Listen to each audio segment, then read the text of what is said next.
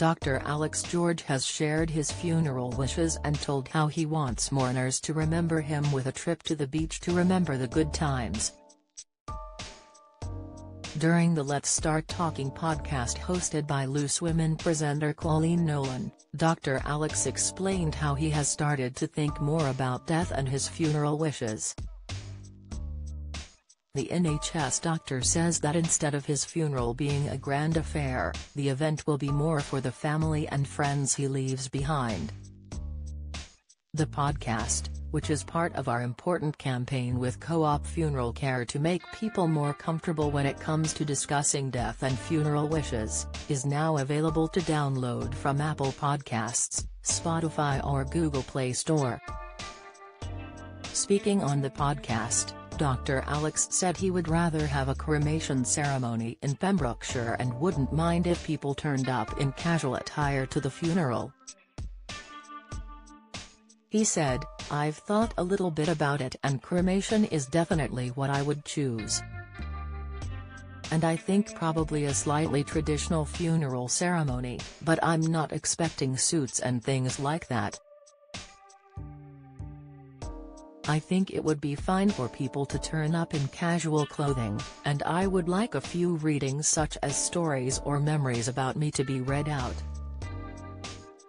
He added, "I'd like the funeral and cremation to be in Pembrokeshire, and then for people to go to Newgale Beach, in Wales, near where I grew up.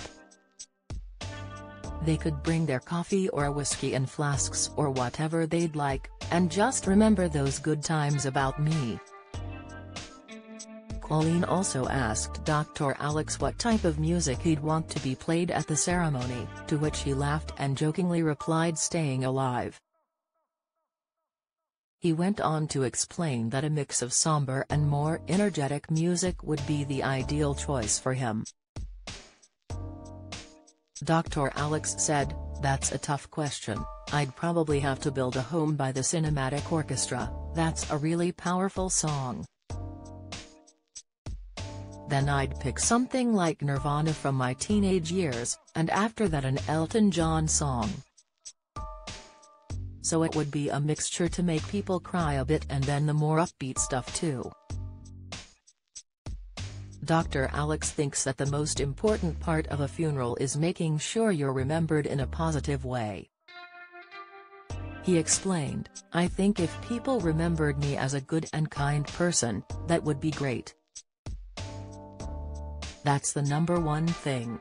I think you can do what you like in life and you can achieve different things, but none of that really matters, in the end. If people think back to that person and say they were an imperfect person but they were a good person, that would be it.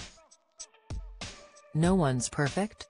Dr. Alex also explained how he began thinking more about death and funeral wishes with his family after tragically losing his younger brother to suicide 3 years ago, who was just 19 years old at the time. He said, "Grief is a really complex thing and I'm glad we're here talking about death and grief today because most Brits don't discuss it often enough, but it's literally part of all our lives. By not acknowledging death, you're also not really acknowledging the value of life as well. No one is invincible."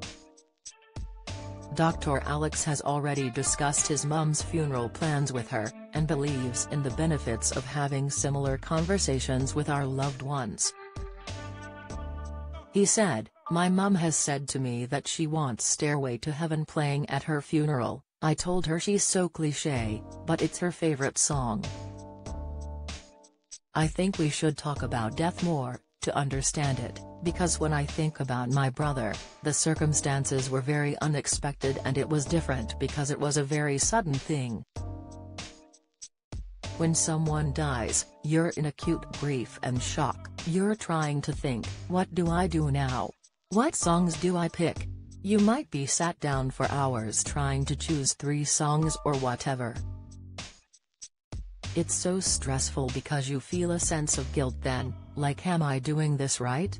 The Let's Start Talking podcast is available to download now from Apple Podcasts, Spotify or Google Play. Talking now helps your loved ones later.